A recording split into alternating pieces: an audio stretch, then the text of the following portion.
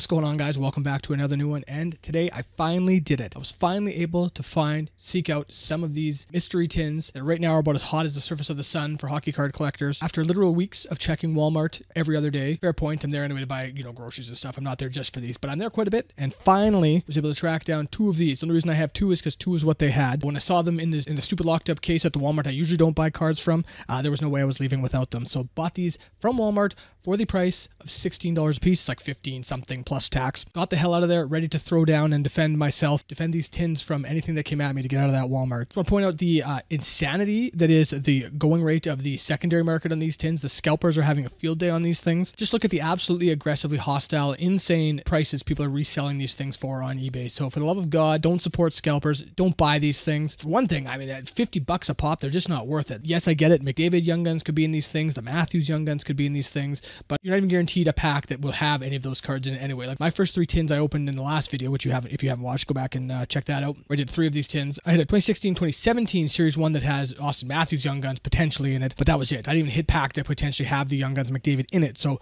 why would I spend $50 on a ridiculously slim chance of maybe getting that pack? It's just absolute insanity. So don't do it. Don't support the scalpers. Don't pay this ridiculous prices. And hilariously, because they're so expensive, I think they look better here on my, I had them for a bit sitting on my display here, because sadly, I think at the $50 a piece, these potentially could go for on eBay. They potentially look better sitting next to Kirill there than some of the other cards that I normally have there. Anyway, so yeah, like I said, the potentially in here is pretty insane, which I understand why they're going for what they're going for, but it is absolutely crazy. When people do find these, they be hostile D-bags and they buy out Walmart. I technically bought out the Walmart, but they had to, so I don't feel too bad about doing that. So if they had 4 or 5, I'd have maybe grabbed 3 and left the other 2 there and not be a total piece of garbage and take it all. So there we go. So yeah, like I said, the potential in here is huge, so I fully understand why they're going for that, but the odds are absolute garbage. A lot of people probably think, well, why don't you just resell these? Like I said, scalping is a scumbag move. I'm not that big of a douchebag. And the fact of the matter is that that's not good for content now, is it? So these are good content, so here we are. Like I said, the odds of hitting McDavid are essentially 0, but I would love to freaking eat my own hat and pull McDavid out of here. I will be the happiest guy on the planet if it happens, but it probably won't. So we'll open the first tin. And as always, if you like this kind of content, you like the mystery tins, I would love to open more on the channel if I could find them, but they're hard to find. But if you do like this kind of content, like the video, subscribe to the channel. Always appreciate everybody who does that. Always appreciate any of the time that you spend watching my dumb ass look at hockey cards. Mystery tin number 1. Let's see what we got in this one.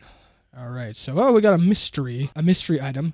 This is the second mystery item I have pulled out of these tins. The other one had a sleeve. This one doesn't. At least I think the other one had a sleeve. Pretty sure it had a sleeve. Upper Deck game jersey of Ryan Suter, and this would be from 2012-2013. Upper Deck Series 1. Series 1 this year doesn't even have jerseys in it, but next Series 2 is going to have jerseys. So, all right, and then we got a 2021 Hockey Series 2, and then behind that will be our score packs most likely. Yeah, so 2018-2019 OPG, and then the score junk packs, which are literally just filler, but there's something to open at least. So I did find you may, if you don't get one of these awesome mystery hits, you may sometimes get a 5th pack. My one tin last time had a 5th pack in it, which is awesome. So I should realistically just take these and throw them in the garbage, but to keep this from being a 5-minute video, we will actually look at them and pretend I care. So this is both, 2012, 2013 Panini score. Of course, Panini not in the hockey card game anymore, even though it'd be nice if they were. Not for score, mind you, but for some of the other sets. National Treasures and stuff like that would be pretty cool. Select Hockey. Get one of those ringside 101s. All right, so you got Hot Dog Phil back on the Leafs, David Clarkson, Jason Arnett, Tobias Enstrom, Roman Josi, a hot rookies of Dalton Prout, who, anyway. And then an Artem Nisimov, some kind of traded to the Blue Jackets. It's kind of funny they put that on a card. So like I said here, this is another tin of no chance at a McDavid Young Gun, right? If I paid $50 for this, I'd be pissed. So don't do it. Chris Pronger, Thomas Plekanec, Jordan Stahl, Braden Shen, Evgeny Malkin, an award winner there. The Hart Trophy there. Then you got a Shea Weber team score, before I went to Montreal, of course, and then kind of neat card. I don't know what the significance of the insert there is, just whatever team score insert is.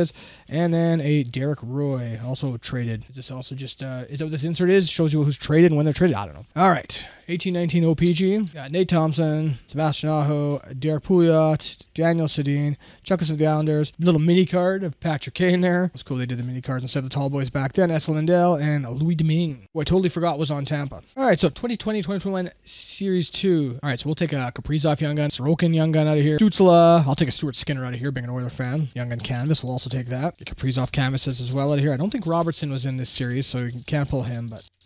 All right, so we got Brendan Smith. I think we actually do have a Young Gun here. Brendan Smith, Radek Faksa, Anton Khudobin, and Brian Pino Young Guns. Hey, not the greatest Young Gun, but happy to hit a Young Gun anyway. I don't have a ton of Young Guns from this series, or from this set. So there we go. You got Adam Boqvist, Jake Gardner, Anthony Mantha, and Troy Terry. Hit a Young Gun. That's hard enough to do. We'll take it. Not the one I wanted, but all right. Tin number 2. It's getting more and more of the feeling that MJ Holdings didn't send any of the McDavid pack tins this direction. At least for my small sample size, it seems that way. So, well. Shut my mouth, because there it is. David potential, Kaprizov potential, 11-12 victory, Ryan Nugent-Hopkins potential, 11-12 maybe, and then no potential. Same 2012-2013 score. Open this up as if anybody were to care, but... Alright, Sergei Gonchar, Nikolai Khabibulin on the Oilers, the blue and wall there, cool. Fun fact about him that people may or may not know, his feet sweat so bad, he drilled holes in the bottom of his goalie skates to let the sweat flow out. Disgusting, right? Damon Lankow, Mark Letestu, the test tube, Mark Edward Vlasic, Carter Ashton. Okay, I have a story about Carter Ashton. Alexei Ponikarovsky. So, small world. I'm from Saskatoon. Carter Ashton's from Saskatoon. Carter Ashton grew up a block away from me. So, like, I knew his dad was, everybody just, knew where Brent Ashton's house was because he was this big NHL player, even though Brent Ashton didn't exactly have an amazing career. A bit of a suitcase, but same zone I played hockey in. He's younger than me, so I never played with him. But also worked at an oil change when I was younger with his brother. So, direct connections to Carter Ashton. There you go. So, it's kind of funny to pull his card. So, he was with Saskatoon Blade as well, I think. But yeah, his NHL career didn't really pan out. Better hockey player than his brother. I don't think his brother even played hockey. I think his brother didn't even play hockey. He was kind of the black sheep. Pavel Datsyuk, PK Subban, Jonathan Tavares, Devin Dubnik, John Moore, another rookie of Michael Hutchinson. Draft picture there. To be a goalie, right? Seems like the goalies always have the draft cards. I don't know what it is, but remember Hutchinson's name, but yeah, I don't think he really did much. He didn't mount anything. And there's Jonathan Bernier, a Stanley Cup champions card. That's right, because LA won in 2011. There you go. All right, so you got 2011, 2012 victory hockey, so at least something different. Rookie card in every pack. See if we can maybe pull a Nuge out of here. So Nicholas Backstrom, Chris Stewart, Michael Neuwirth. Got stars of the game, Eric Stahl, and Michael Grabner, and Martin Havlat. Well, which one is our rookie? It says we're supposed to have a rookie in every pack. Did I miss it? Am I crazy? Or is this just more quality control? No, obviously not. No, okay. Well, either I'm an idiot or the pack is a liar. Let's shoot for another Young Gun here. Brill, Stutzla, Broken, Stuart Skinner. Skinner's Young Guns go for a lot more now than we're going for. Yeah, I know it looks like a Dazzler. That's right. Cam Fowler, Evgeny Kuznetsov, Robin Leonard, a marquee rookie of Pavel Francouz, and a Gabe Vilardi. Dazzlers. That'd be a rookie Dazzlers for him. Patty Maroon, Nick Paul, and Jake Virtanen. A marquee rookie of Francouz. Sorry, not Francouz, it's Francouz. I always say Francouz just cuds, but it's Francouz. And yeah, no Young Gun there, but that's right. So these go for $35 a pack or so, up to, graded ones of these, which is hilarious that you'd grade a pack, but PSA 10s of these are like $350. The smart person in me would just sell this, but where's the fun in that? That's not good for content, and what fun is that? There's a McDavid in here. I'm going to lose my mind, so give her a whirl. So, all right, McDavid hunting. Here we go. I'd say this is interestingly probably the only time I'll ever open a pack of this stuff because I'm not going to spend $35 on a single pack, nor will I ever pay the money for a hobby box of this stuff. It's just insanity. So, all right, Blake Wheeler. A little sticky, not too bad. Sam Vatanen. Ricard Raquel. Andrew Hammond. Gabe Landeskog. We got a base pack. Oh, that's my luck, hey? Taylor Hall.